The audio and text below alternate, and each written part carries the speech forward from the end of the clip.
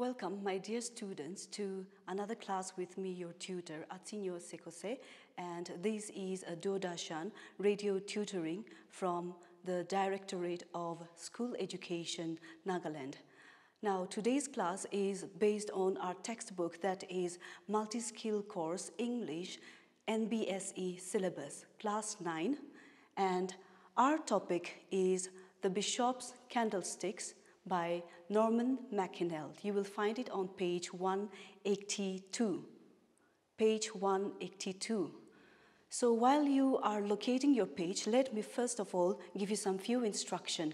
Since our topic is quite lengthy, what we are going to do is we are going to go a little bit fast, and of course we are also going to explore a few things about reading and how to write your answers and so on. So I hope you would find these tips useful. So for many of us in class 9, drama is being introduced to us for the first time, and in order to understand it and enjoy it, we need to understand what is a drama first. So what is a drama? A drama is a play, which means it's the same thing, drama and play, interchangeable, a play for theater, radio, or television. The origin of the word drama is from the Greek word that is dran, which means do or act. Do or act. So in other words, it means that we are supposed to enact it. We are supposed to play it out. And as you can see now in your text, you will find that it is slightly different from the other kinds of writing. In fact, you will find that it is a record of dialogues, conversation, people talking to each other. So that is what we are going to look at today. Now, let me put across that our entire life is actually a drama. We fear what is new to us, so I hope we will be able to overcome that very soon after we go through this lesson. Now, we fear what we do not understand, but I'm telling you, do not be afraid of this drama section because it is equivalent to those of poetry and prose. Now, let me give you an example. When you wake up in the morning, you go and have your breakfast, you talk to your parents, or you talk to your friends, and so on. That itself is a drama, you know. There is action, there is talking. So it's as simple as that. So no need to be afraid of this. And now, some of you might feel that even if I read, I do not understand, you know, that it can be one of the trouble with us. So now let me tell you that when you read it, make sure that you read it to enjoy it first, all right? No need to stress yourself so much on, oh, this is a new word, I do not understand, and so on. No need to do that, but read it to enjoy it. Then later on, those new words, you can mark it and you can figure it out later. But the best trick is, what you have to do is try to understand the new words in the context of the sentences. So that's how you should go about with your reading. Now, I hope that you find that useful. Let's take a little background check on our topic here, that is the Bishop's Candlesticks. Now, this is a play, in other words, a drama, written by Norman Mckinnel, but you will find that the original work is actually a French novel, which is Les Miserables by Victor Hugo. So Norman Mckinnel has converted this novel into a very short play. So this is a very short play, a modern play, which is one-act play. Modern plays are always one act with different scenes. And if you want, you can also look it up in the internet, and you will find that there are a whole lot of interesting materials. For instance, let me suggest that you go for NCERT, that is National Council of Research and Training. You refer that material, you will find a summary and new words, so it will be helpful for you. And you can also check out some movies, but please do that later on. Now, how can we understand a play better? First of all, we need to take a look at what is scene. We need to understand what is a scene. A scene is the stage, place or location. This in fact is a stage. This itself is a scene, and you are the audience. So that is what we are looking at. When you are reading it, you, the reader, is the audience.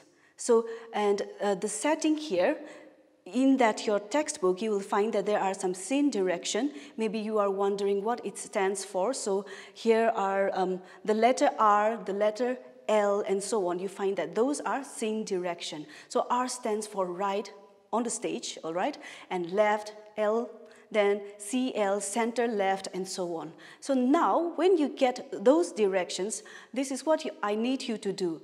Try to draw the stage, all right, using these directions. Follow it.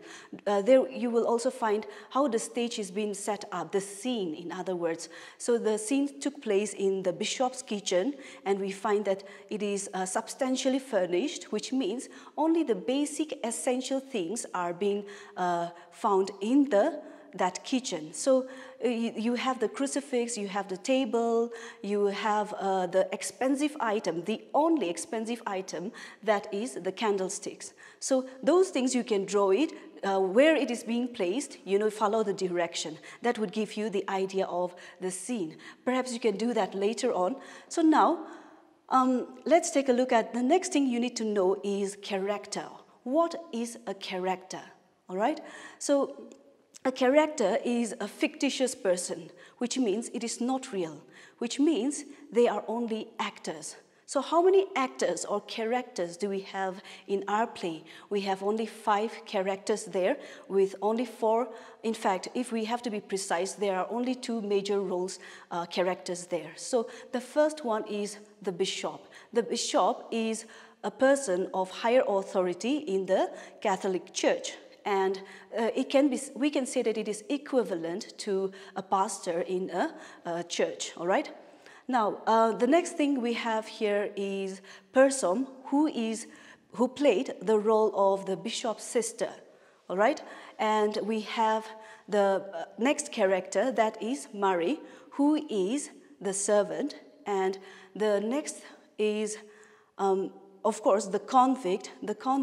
A convict means a person who had escaped from prison, all right, who is running away after committing a crime. So we have the convict, and the last, that is the sergeant of gendarmes. So those are the police in French, all right. Now, let's take a look at plot. Next thing you need to understand is plot. For this, you need to turn to page 154. Page 154. So a plot is a literary term to describe the actions or events, all right? Describe the actions or events in the story, or in our case, we can say play or drama. Now, I'm sure you will now be able to locate that there is a diagram there. So all you have to do is look at the diagram and follow to this lecture, all right? No need to read your text, but look at the diagram. So you will find a triangle. So in that triangle, this is our plot, all right? And along with this plot, I am going to give you the summary of the drama here. So to save time, I'll just give you abbreviated words here.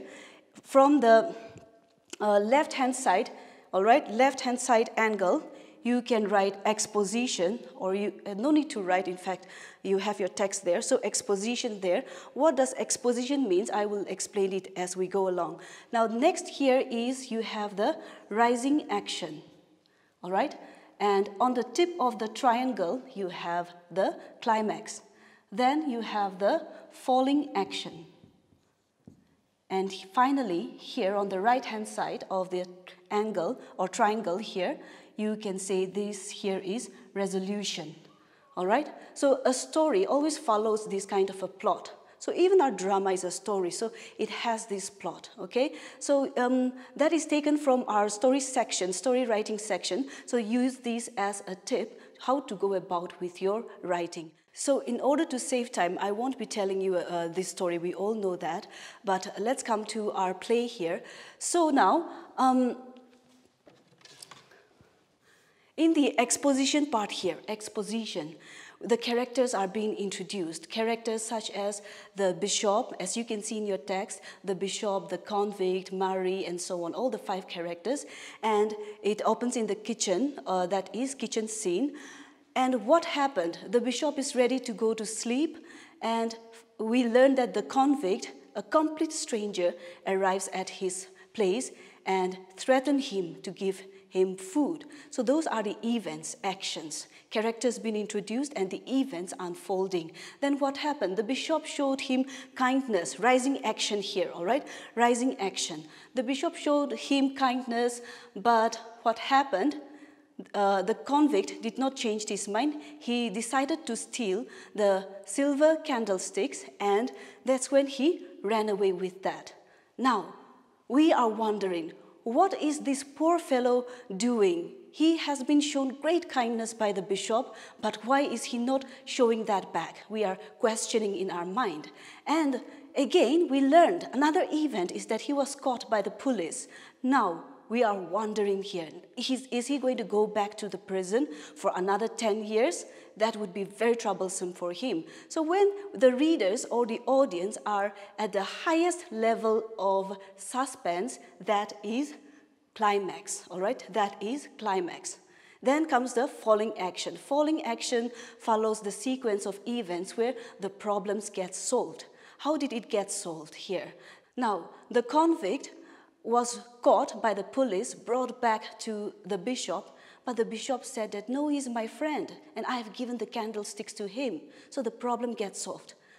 However, we still don't know what is going to happen to the convict. So now, we also learned that the bishop has showed him a secret path where he can escape the police and start a brand new life. His problem solved. He need no longer be a thief. He need no longer steal food for his daily life. So the problem gets solved. That's when we find the resolution. So that is our plot of the drama. That is our summary, short summary. But you have to read it, all right? Now, the next thing that we have to look at is the character sketch or outline. In your questions, sometimes you are being asked about give a character sketch or give an outline, which means use words to describe the character, all right? Do not literally draw the character, okay? Draw the character or give a character sketch means you have to use words to describe the character, the personalities. So how can we write a good answer to that kind of a question? Here is the tip. You may want to write it down. Use adjectives, all right? Describing words. Use adjectives. And then later on, you find examples in your text that support that adjectives. For instance, the bishop. Let's take a look at the character of the bishop. Now, the bishop is a very kind, considerate person. Let's say you use that adjective. How are you going to prove that he is a kind, considerate person? He showed a stranger, he gave stranger food, shelter. You can point it out in that way. Or you can also say that he kept his doors and windows open for all these 30 years so that any stranger can enter his home. He go and visit the sick people and so on. As you read, you will be able to pick it out. So I won't be giving you a lot of examples. Now, another example that you can point out, which is a very good example, is on a cold night when nobody dared to go out, without his supper, he go and visit sick people. See, all these kind of examples you can use to support your answers, all right? And in fact, a person that is his sister complains that the bishop is selling all kinds of items in his home, and the salt cellars, which was one great possession. A salt cellar is a small container where you put your salt to add to your food. So a salt cellar, which is made of silver, was also being sold. And towards the end, we also learned that he has even given away the last expensive item, that is the silver candlesticks. So see, those kind of examples you need to give. Please, you can also say that the bishop has a very good listening ear. Now, somebody who is kind does not only give away things, items, all right, a person who listens. So the bishop is that kind of a person. He asked the convict, tell me what happened in prison, you know. So those examples, you need to point it out. And He also has great empathy. Empathy means to be able to understand someone, all right, a different person from that person's point of view. So he understood that the convict had struggled a lot, that the convict has been mistreated a lot. So he has that compassion for the convict. So now you have to point out those things in that manner. Then you can also say very helpful. He gave away things, he goes and visits sick people and so on. So use adjectives and substantiate it or support it with examples in your text. He is also a very simple person who thinks good of everyone. You know, when Person said that next thing you know, you might even be selling the silver candlesticks, he said, "Oh, that's very kind of you, sister." You know, see, he is thinking of selling that to help other people. So he's always having that feeling for other people. He is also a very innocent and pure-hearted person. As Persome put it out, you are incorrigible, you are hopeless, you know, because he is being taken advantage of by other people for his kindness. That's what Persome also pointed out. Okay, he's also very calm and collected. You know, in the beginning, you will find that in the scene where the convict entered and threatened him with a knife, he said, "My friend, why don't you sit down? You must be tired," and all those things, you know. He did not jump out of his seat, but he is very calm. Now the next character, that is the convict. Here are some description or character sketch of the convict. The convict is a prisoner who had escaped from the sheep hulk. A sheep hulk is, back in those days, where prisoners are kept in a ship, all right, far away from other people. So he escaped from there, and we learned from the story that was narrated to the bishop, we learned that normally he lived a very normal life, all right? In the beginning, he lived a very normal life, but what happened? Now, the next point that you need to note down is that he is a victim of circumstances, Earlier, he had a very normal life. He has a family and so on. He has a garden and so on, as he pointed out. However, he became a victim of circumstances. How can we say that he became a victim of circumstances? In your question, you will find that justify. So let me point out very quickly that whether you agree or disagree, you will find that both are correct, all right? There is no right or wrong answer. It depends on how you want to justify it, all right? So use examples, substantiate it, support it with your examples. When you say, yes, he's a victim of circumstance, no, he's not a victim of circumstance, all right? Prove it, in other words. So now, what is his circumstance? It was a bad year, which means he had no luck. All right, whatever he does, he was not able to get anything done.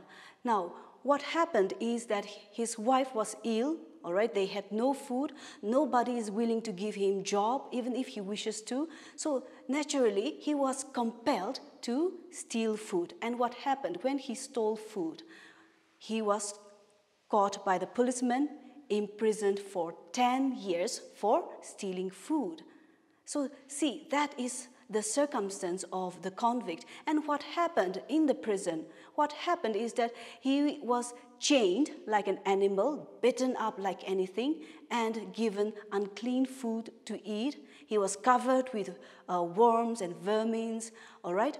And so that was his condition. And when he complained, he was given another good thrashing. So that was his circumstance. So that way, you will find that he is a victim of circumstance.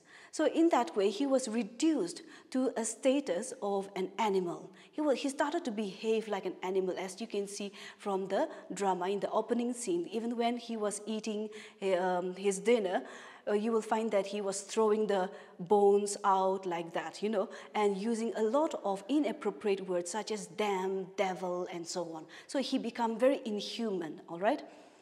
Now, we also learned that he had, write this down, lost his faith in religion, or we can say lost his faith in God. He pointed out to the bishop that he had lost his faith in religion, that he does not wish to be converted, all right? And initially he refused to be converted, as we learned. But towards the end, we find that he was a transformed person, a changed person, and that happened because of the kindness of the bishop. We would be discussing that later on. The next point, Persom. Now, how will we describe Persom? Persom is the sister of the bishop. The first point, she is very materialistic. All right? How can we say that she's very materialistic? She's very materialistic because, remember, the scene where the great salt cellar scene, you will find that she was weeping like anything when she learned that it was sold. All right? And you will also find that she's also very inconsiderate. So the adjective here is inconsiderate. Unlike the bishop was willing to give away his comforter, which means the muffler, to Mary as she was going out in a very cold night. But Persom refused, saying that she is young, she is strong, she does not need that comforter, So she's very inconsiderate. And we find that she has love only for her immediate neighbors, or love only for her brother. Beyond that, she did not show any other love, all right? So we can say that she's very inconsiderate as well as selfish. You will also find that she's a very nagging person. I really like the kitchen scene where they discuss about the soup being boiled, all right? She's a very nagging person, which means she scolds a lot. She scolds unnecessarily. She told Mary not to chatter, but she herself chatters a lot. So that is the kind of character that we find here. However, you will also find that Persom is a very practical person, all right? A very practical person, which here, I'm going to state the example here. She pointed out that people take advantage of the bishop's kindness, all right? So that's why, see, the bishop is trying to help so many needy people, and even skipping his dinner, going out and visiting, even on a very cold day, and so on. So she pointed out that the brother or the bishop needs to take care of himself first, all right? So that's how we can also say that she's also very practical. The next character we have here is Mary. Now, Mary plays the role of the servant, all right? And she comes from a very poor family, as we learned, that she's always in need of the help of the bishop, and the bishop always helps her. You will also find that she has an ill mother whom she is looking after, all right? And Persom called her as a nincompoop. You find that in your text, so I will not be spelling it out as such. So a nincompoop is a person who is a very stupid person, who acts very foolishly, all right? So here, Persom calls her an idiot. Now, why did she call that? You need to prove that if you say that Mary is a stupid girl, all right? Now, how can we learn? The soup is boiling scene, all right? See, supposing your parents ask you to cook rice, all right? So you go and you did not do anything. Let's say your mother went and make the fire, all right?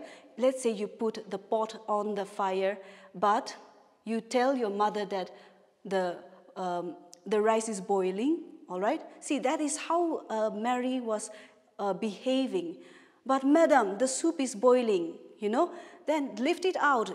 Person would scold in that way. Or for that matter, but madam, you yourself have made the fire. The soup is not boiling enough. Madam was the one who made the fire. See, she is the servant, but she's not doing the work. Instead, she's telling the mistress or person what is happening, So we can say that she is a very stupid person.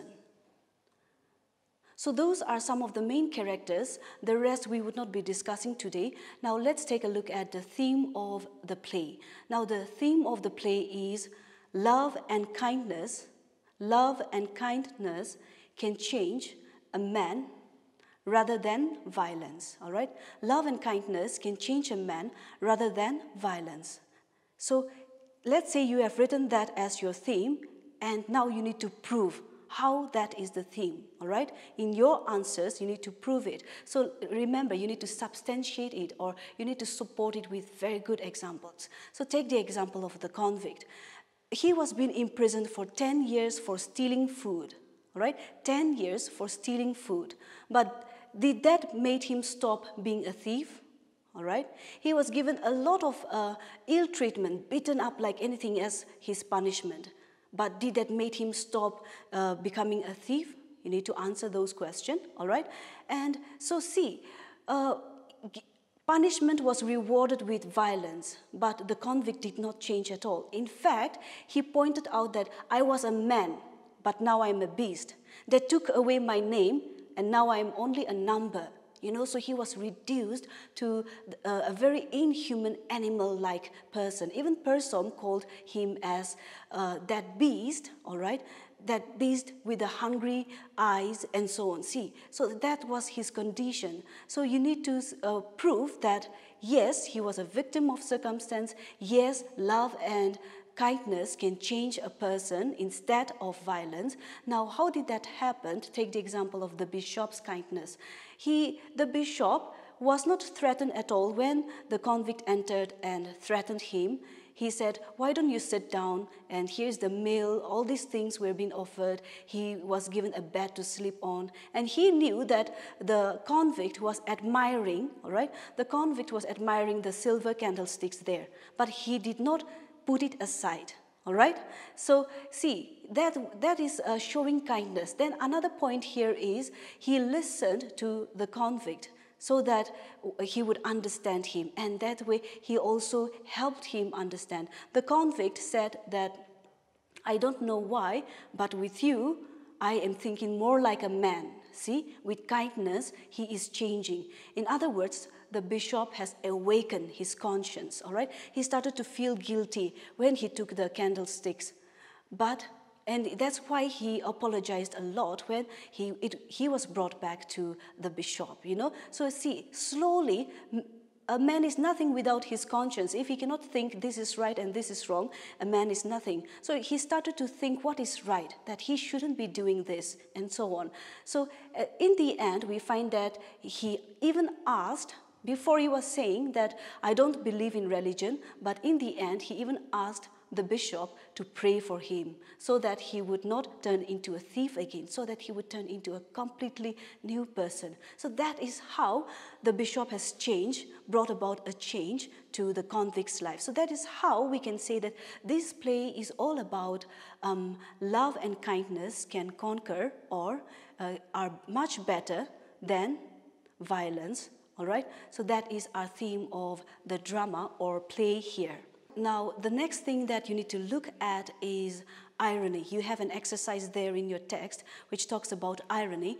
So what is an irony? An irony is a literary device, all right, which means it is a tool, all right? It is a tool to write. Now, if you want to, let's say you want to make a table, what do you need? You need a hammer, you need nails, and so on. Those are the tools to make that table. So in order to write, what are the tools that you need? You need all these kinds of poetic devices. So irony here is a poetic device, and we have a lot of ironies in our play. Now, the irony that you will find are three kinds of ironies in our play. That is dramatic irony, all right, situational irony, and verbal irony. Dramatic irony is when both the verbal and the situational happens, okay? So I'm going to explain what is verbal irony. When a miscommunication happens, all right, regarding certain facts, that is a verbal irony. When something, in fact, these can happen between the characters. Let's take the example of verbal and situational irony. Now, the police were very happy when they caught the convict with the silver candlesticks, and they were sure that they would put away the convict back to prison. But what happened? The bishop said that, no, he's my friend. So see, verbal and situational irony. And when the convict entered in the first scene, when the convict entered and threatened the bishop simply sat still and said, if you make, in fact, when the convict said that, I'm going to kill you if you made a sound, the bishop did not jump out of his seat, but he simply said, I am only reading, I'm not going to do you any harm. See? So these are the irony that you find. Then, when the convict pointed out that he has nothing to lose anymore, he does not care about anything else, the bishop said that you have your soul to lose, all right? You cannot say that I don't have anything to lose anymore, all right? Everything is the end. When the convict felt in that kind of a situation, the bishop cleverly pointed out that you have your soul to lose, all right? So that is also a verbal irony. You will find plenty. The next example here is the bishop. I've already given you this example when the bishop said that, oh, that's you are good, sister, to think of that, referring to the candlesticks that which can be sold to help another person. So those are the literary device that you will find. And what is the purpose? What does it do to our play? You will find that this creates humor, all right? This creates comedy. Okay, so when you read it, you will find that these situations are very funny. It lightens up the play to a great extent. So that's what they do. And now in your exercise, there are also some examples there, and I hope this lesson will be able to help you write your answers better. And I hope that this lesson would be able to help you want to read your text more, which is the whole purpose. See, the purpose of education is for you to become an independent learner. In other words, learn how to do your own self-study. So those are some of the tips that I have given just now. I hope you will be able to follow it. And with that, we have come to the end of this class. Thank you all very much.